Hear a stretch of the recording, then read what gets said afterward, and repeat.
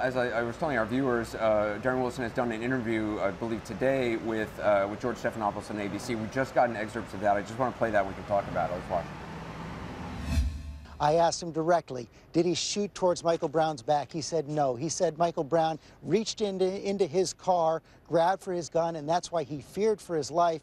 He also said that later when Michael Brown left the car, he actually charged toward Officer Wilson, did not raise his hands in surrender, and that's why Officer Wilson said he had to shoot Michael Brown on that day. Well, he did say he was sorry for the loss of life, the loss of Michael Brown's life. He said he would not do anything different that day, that he did what he was trained to do. He was simply doing his job.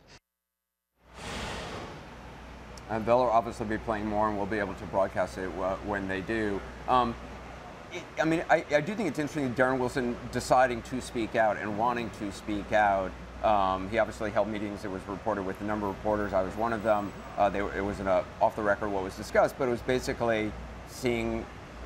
I asked him basically if he wanted to do an interview, and he didn't choose me. He chose Stephanopoulos. Do you think it's wise for him to speak? I think so. It's wise for him to speak because we haven't heard from him, right? And what you don't want is someone else to write your own narrative. So it's good to get in front and try and get as much of your story out there. Even though we have, his testimony, many of us aren't going to read all those pages. So we will watch the interview to try to hear his side of the story and to get a sense of what the grand jury may have heard from him.